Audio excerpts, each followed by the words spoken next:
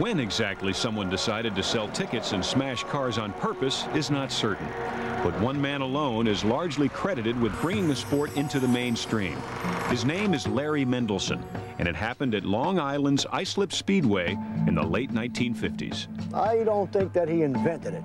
It'd be hard to say who invented it. I've seen movies back in the 40s with wrecking cars and stuff, so I don't think he invented it, but he put it on the map, and I'm sure, I'm almost positive that Larry Mendelson went and patented the idea for Demolition Derby. Before becoming a promoter, Larry Mendelson was a stock car racer, but by all accounts, even his own, not a very good one. Legend has it that one night in 1957, while racing at Islip Speedway, he lost control during a race. The car careened into the bleachers and the small crowd went wild. They were more interested in the twisted car in the stands than the race continuing on the track. This gave Larry a great idea. Why not stage an event where vehicles were intentionally crashed?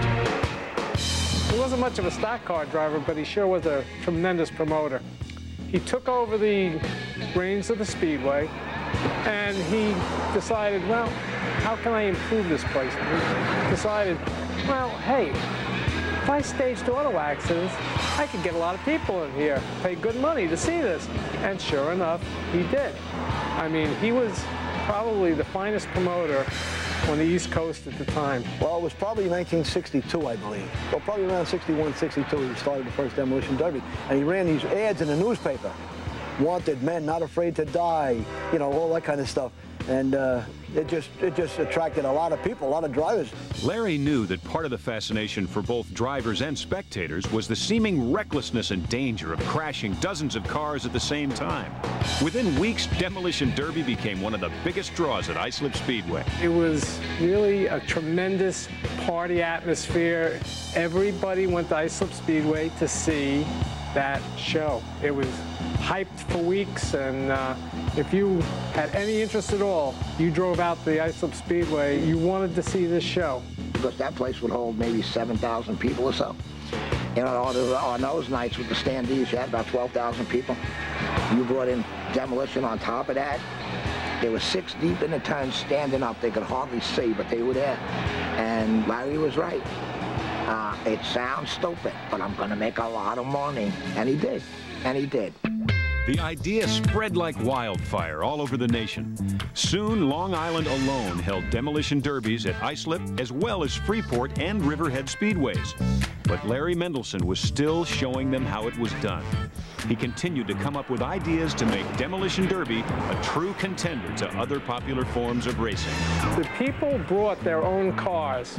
Believe it or not, you know, there were junkyard operators, there were guys in gas stations that had old clunkers. And he divided it into 4 heat races of 50 cars apiece. And after each race, the guy that was last running, obviously, had won, and he gave them a brand new car to go into the finals, and he paid the winner, the last guy running of the feature event, $1,000, and that was big money back in 1963. Real big money. I mean, it was a big, big deal back then, and ABC's Wide World of Sports saw this, and they came in and started televising it. I mean, it was really tremendous.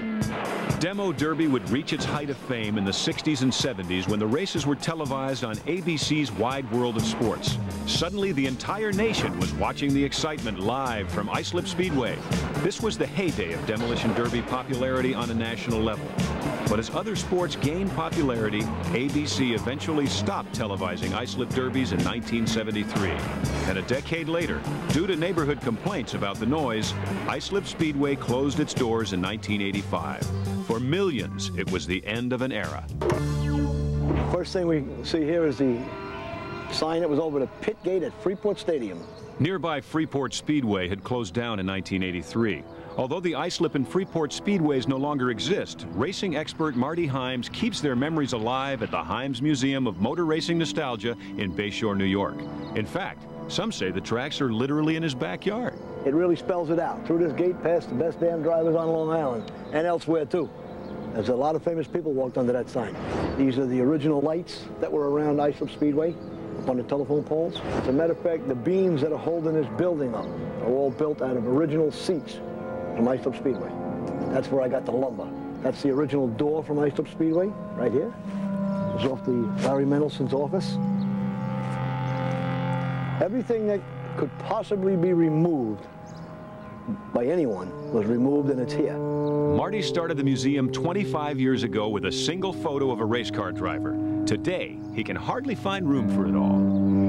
And just how does he get it all? You want to know the truth? I just go and take it. That's the original Islip Speedway sign. It was like 25 feet in the air. I went to the state, said I'd like to have that sign. What do I have to do to get it? And the guy tells me there's a lot of red tape, insurance and all that. I said, okay, thank you. I went back that night with a pickup truck, acetylene torch, cut the red tape with the blue torch. Yelled one word, timber, and we own it. And you know what? Everybody thinks I did the right thing. There's not a doubt in my mind. Marty often reminisces about the good old days with friends tied to the demolition derbies at the Long Island Speedways, like Charlie Seuss, who was a derby driver in the very early days at Islip and raced in one of Larry Mendelssohn's first demolition derby national championships. His car of choice? A 1930 Model A Ford. Everybody went crazy over the car before we had the race. They wanted to buy it, you know. It was on a wide world of sports. And everybody wanted to buy the car. Nobody wanted me to enter it.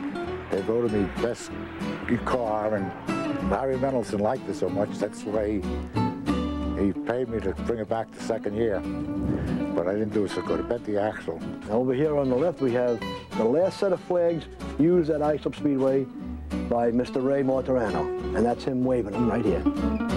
Another of Marty's friends is Ray Mortorano, who worked as an official starter at Islip, starting in 1962 when he was just 12 years old. He stayed there for 25 years until Islip shut down. Year in and year out, Ray saw firsthand how racers fell in love with the sport. If you decided that you wanted to run a demolition car, you'd see it advertised, you'd register the car, you'd register your number, you'd follow the rules, you'd prep the car, you go out, you race, then you enjoy it, okay? If you don't enjoy it, then you don't do it again, okay?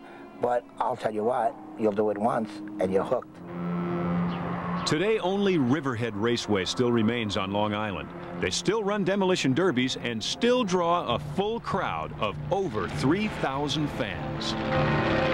Riverhead during the summer, we'll get, on a Saturday night demolition derby, we'll get 20, 25 cars.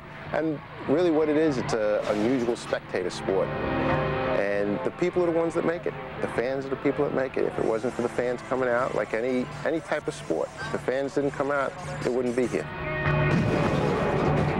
Michael Buxa is a longtime derby driver, and today he also announces at Riverhead. I've always enjoyed destruction. It sounds weird, but I was never one for speed. I never liked speed, and it was something I could do in my backyard where I didn't have to spend a whole lot of money. And it seemed the way to go. And after a couple of years, I got really good at it. And when you get good at something, you want to keep doing it. Jim Cromarty has helped keep the sport alive.